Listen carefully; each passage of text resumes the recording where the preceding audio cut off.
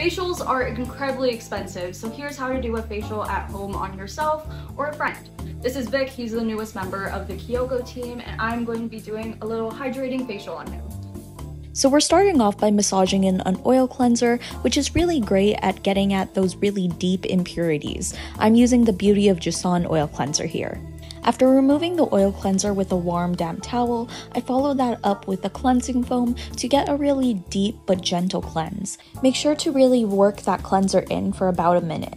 I recommend using something really hydrating like the Biore Rich Cleansing Foam.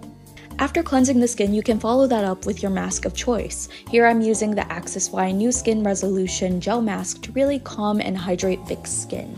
After the mask, it's time to hydrate and treat the skin with a toner, essence, or serum. Here I'm using the Ishizawa Tume Shirahara Lotion, which is great for hydrating, calming, and brightening the skin.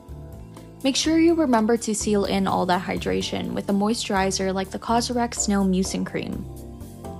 This step is a great time to give yourself or your friend a little massage and sculpt those cheekbones and jawline. Last but not least, don't forget sun protection. I recommend a white cast-free sunscreen like the Beauty of Joseon Relief Sun Cream. So how does your skin feel, Vic? It's just soft, it's smooth, it just feels like hydrated. I can see how glossy I look too in the camera, I like that. But yeah, it just feels healthy.